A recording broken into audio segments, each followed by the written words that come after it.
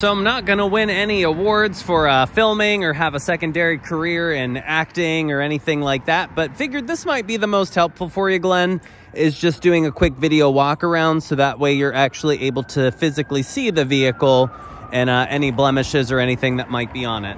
Now, in terms of the vehicle itself, so just know from a condition-wise, it's a little dirty. It will get fully detailed, but just kind of being out here on our pre-owned lot, is a little bit less than ideal here. Luckily, we're undergoing an entire renovation that you can see on our store right across the street. But in terms of the vehicle itself, so just kind of going along the side, you'll see that there's no dents, dings, scrapes, or scuff. Wheels, this is the back right, so you'll see that there's no curb rash or anything.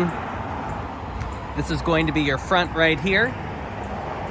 Tires, from my understanding, looking at the service report, were 730 seconds, which is going to be 80% remaining life, and the brakes were 912, and I think that means that there's 75% remaining life.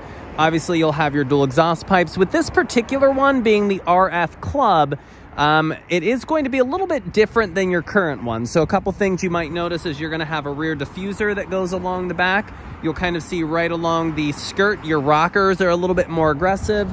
You'll see that you have the black lip spoiler here, and then you'll have the black roof as well.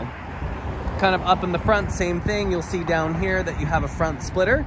The only little piece you will see there is just a little bit of a chip kind of right there in the front splitter, kind of typical of these lower vehicles here.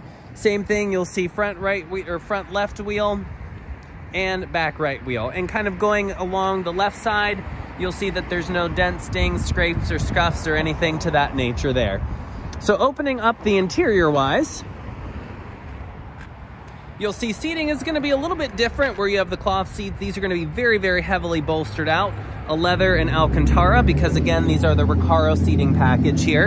And then bolster wise, you'll see it is not worn or anything. You can press and the wear bar is way down in there. So luckily you shouldn't have a concern there as well.